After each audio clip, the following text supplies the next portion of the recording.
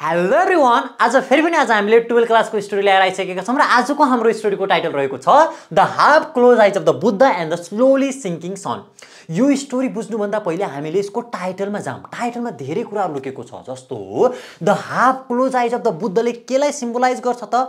Peaceful environment, एकदमै शान्ति वातावरणलाई। भने बाँकीको द स्लोली सिङ्किङ सनले केलाई सिम्बलाइज गर्छ त भन्दाखेरि नेचुरल ब्युटीलाई गर्छ, प्राकृतिक सौन्दर्यतालाई। र यति बुझिसकेपछि अब हामीले के बुझ्नु पर्यो भने यो स्टोरी अन्य स्टोरी जस्तो एक्सन्स इभेन्ट भएको स्टोरी होइन।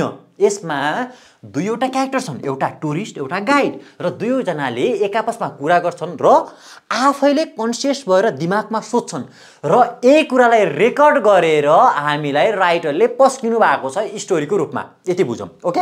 अब यति बुझिसकेपछि हामी स्टोरीतर्फ लागौँ, स्टोरीमा के छ भनेर। स्टोरीमा दुईवटा क्यारेक्टर छन्, सिम्पल। एउटा हाम्रो टुरिस्ट, अर्को हाम्रो गाइड। टुरिस्ट चाहिँ वेस्टबाट आउनुभएको छ भने गाइड चाहिँ हाम्रो नेपाली गाइड हो। यो सेटिङ कहाँको छ? काठमाडौँ भ्यालीको छ। यति कुरा बुझिसकेपछि अब हामी स्टोरी कसरी स्टार्ट हुन्छ सुरु गरौँ। टुरिस्ट चाहिँ काठमाडौँ भ्यालीमा फर्स्ट टाइम खुट्टा राख्नुहुन्छ। राखिसकेपछि उहाँलाई चाहिँ एकदमै आनन्द आउँछ।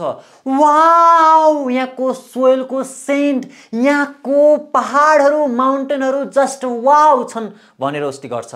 योभन्दा धेरै त यहाँको पिसफुल इन्भाइरोमेन्ट, यहाँको एकदमै आनन्दित वातावरणले मलाई त एकदम आनन्द आयो भन्छ। त्योभन्दा बढी यहाँ नेपालमा बुद्धको हाफ क्लोज आइजले वेलकमिङ गर्दा त हामीलाई रिल्याक्स फिल हुन्छ भनेर टुरिस्टले भनिराख्नु भएको छ। यो बाहेक फेरि टुरिस्टले के भन्नुहुन्छ भने हामी वेस्टर्नर्सहरू इस्टर्नर्सहरूलाई धेरै धन्यवाद दिन चाहन्छौँ। किन? तिमीहरूले हामीलाई धर्म दियो, तिमीहरूले हामीलाई ग्रन्थ दियो, तिमीहरूले हामीलाई सिभिलाइजेसन दियो, तिमीहरूले हामीलाई विस्डम दियो। त्यही भएर हामी वेस्टर्नर्सहरू इस्टर्नर्सहरूप्रति एकदमै आभारी छौँ, थ्याङ्क यू सो मच भनेर टुरिस्टले भनिराख्नु भएको छ।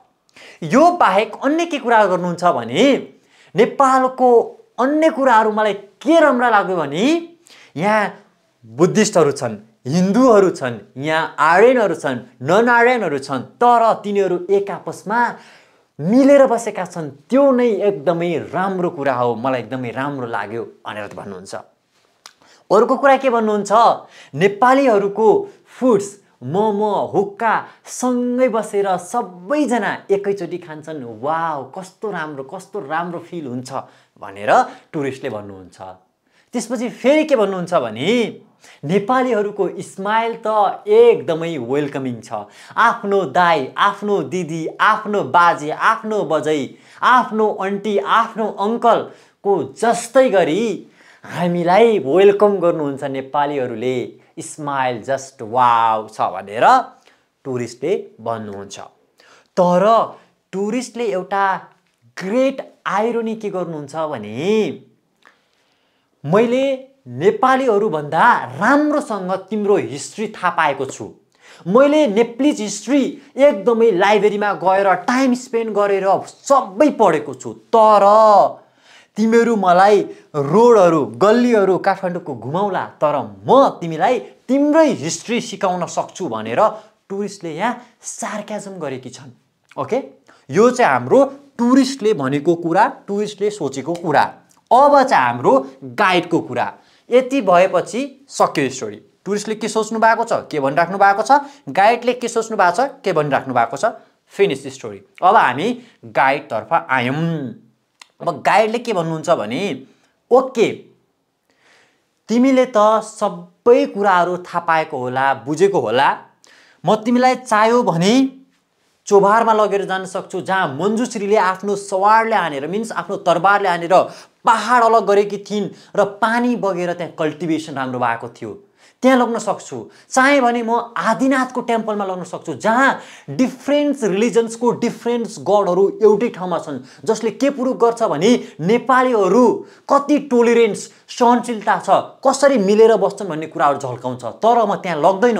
तिमीलाई म नेपालको एकदमै प्योर रियालिटी, ग्राउन्ड रियालिटी देखाउन चाहन्छु भनेर हाम्रो गाइडले कहाँ लगेर जानुहुन्छ? एउटा घरमा लगेर जानुहुन्छ, जुन घर भत्केको हुन्छ, एकदमै पुरानो घर हुन्छ जहाँ एउटा बाउ आमा एउटा छोरा र एउटा छोरी हुन्छ, जहाँ चाहिँ सहरको जस्तो त्यो हुक्का स्मोकिङ लाइटहरू छैन, जहाँ चाहिँ सबैजना मिलेर खान पनि पाएको हुँदैन राम्रोसँग, जहाँ चाहिँ एउटा बालक छ जुन चाहिँ बच्चैदेखि पोलियो लागेर प्यारालाइज भएको छ, जसको हात चल्दैनन्, खुट्टा चल्दैनन्, हिँड्न सक्दैन, खान सक्दैन, खाएको उखेल्न सक्दैन, खालि के गर्न सक्छ त भन्दाखेरि आँखाले टुलु टुलु हेर्न मात्रै सक्छ भनेर हाम्रो गाइडले हाम्रो टुरिस्टलाई नेपालको रियालिटी देखाउनको लागि यो घरमा लगेर जानु भएको छ।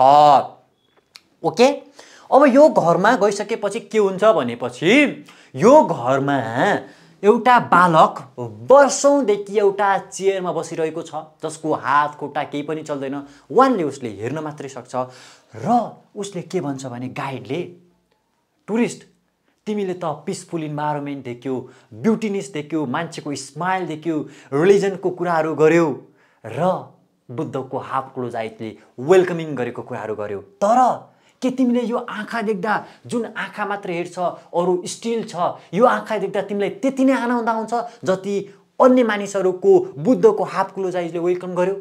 आउँछ त त्यस्तो आनन्द? र फेरि हाम्रो गाइडले के भन्नुहुन्छ भने यो बालकसँग एउटा छेउमा सानो यसको बहिनी छ जुन खेलिरहेको छ, ग्राउन्डमा हिँडिरहेको छ, लडीबडी गरिरहेको छ, तर त्यसको आमाले त्यसलाई रिसाइरहेको छ, किन खेल्छस्, उठ बाहिर आ, फोहोर हुन्छ भनेर। यो देखेर यो प्यारालाइज भएको बोयले के सोच्दो हो, आमा किन रिसाउनुहुन्छ, खेल्न सक्ने मान्छेले त खेल्न दिनुस् नि, म यहाँ खेल्न नपाएर यो ग्राउन्डमा हिँड्न नपाएर कस्तो तडपेको छु भनेर सोच्छ होला भनेर गाइडले भन्नु पनि हुन्छ। गाइडले चाहिँ के झुट बोल्नु भएको हुन्छ भने यो बच्चाको आमा बुवासँग कि मैले डाक्टर ल्याएर आएको छु, टुरिस्टलाई डाक्टर भन्नु भएको हुन्छ हाम्रो गाइडले। त्यही भएर यो बच्चाको आमा बुवा पनि एकदमै खुसी हुनुहुन्छ, आहा डाक्टरहरू आए हेर्छन् भनेर। र यहाँ मेन रियालिटी के हो भने एउटा बच्चा छ जसको हात खुट्टा चल्दैन, जुन चाहिँ आँखा हेरेर मात्रै वर्षौंसम्म बसिरहेको छ, कति पीडा होला, कति दुःख होला, त्यही पनि स्टनर्सहरूले कहिल्यै कम्प्लेन गर्दैनन् कि मेरो लाइफ यस्तो छ, म यस्तो भएँ, जस्तो लाइफ छ त्यसलाई एक्सेप्ट गरेर अगाडि बढिरहेका हुन्छन् स्टनर्सहरू।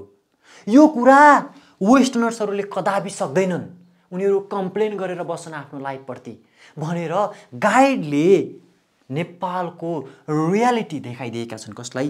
टुरिस्टलाई। जुन कुरा किताबमा लेखिएको हुँदैन, भनिएको हुँदैन, हिस्ट्रीमा कतै पनि छैन भनेर यो स्टोरी यतिकैमा सकिएको छ। Okay, now we will discuss about the overall impression of this story, and there are two major important points that you have to understand. And the first point is irony toward the Nepalese citizens, and the second point is pulse of our reality. Let's discuss about the first point, that is irony toward the Nepalese citizen. Yes, in this story, the tourist claims that she knows Nepalese history better than the Nepalese citizens, which is a big sarcasm towards Nepalese citizens, that we don't know about our own history. Very big miserable situation. Okay, now let's discuss about the second point, that is pulse of our reality. Yes, no doubt Nepal is beautiful country and it is blessed with Buddha and different natural resources, but there is also sad reality of Nepal, which is depicted through the story of this paralyzed boy. Yesto problem to kati hola Nepalma, which is not written in book. Okay, this was for today. Hope you guys understand. See you in the next video. Take care. Bye bye.